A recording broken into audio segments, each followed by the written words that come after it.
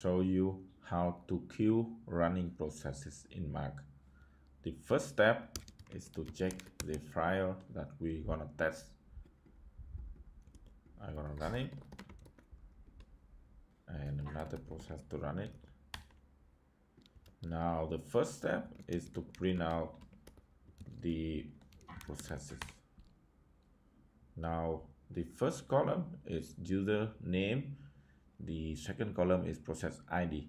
We need to print the process ID for further processing. I'll use awk command because it's second column.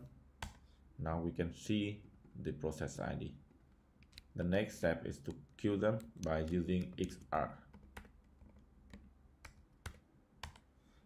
Now we see the processes are queued. If you are curious on what is PSRX, what is Grep, and what is this pipe means, you can give me the comment below.